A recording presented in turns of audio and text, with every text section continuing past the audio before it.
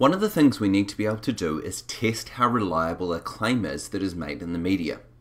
There are three types of claims that we need to be familiar with, and identifying which type of claim we are looking at is really important.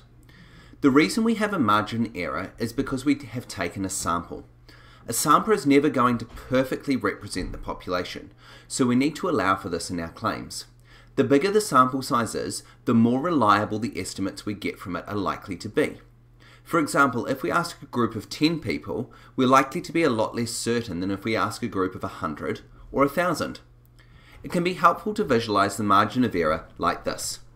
In this, we can see that our estimate is in the middle, and the margin of error can go in both directions from that. So we can have a bit going down, which gives us the lower limit of our confidence, and the margin of error going up gives us that upper confidence limit. The point estimate is what we get from our sample, and the margin of error is how much we expect the point estimate to potentially be out by. This means we can be reasonably confident the value for the population is somewhere between the lower confidence limit and the upper confidence limit. There are three types of claims that we look at. The first one is no comparison, which is with one group. This is where we're given a statement like 55% of people think that ... We can have a comparison within one group. This is where we're comparing two answers within one question asked to one group. For example, 15% more people think ... than ...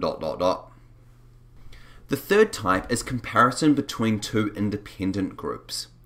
This is where we've asked two separate groups a question.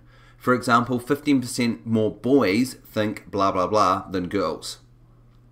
For each of these claims, there is a different formula to use and a different interpretation. There are two rules that always hold true though. The bigger the sample, the smaller the margin of error. This is really important to remember. The reverse is also true. The smaller the sample, the larger the margin of error. The other thing to remember is these rules only work if the percentage from the sample is between 30 and 70%. That is because the rules are based off 50%, and from around 30% to 70% they're still pretty close. Outside of that range, the margin of error is much smaller.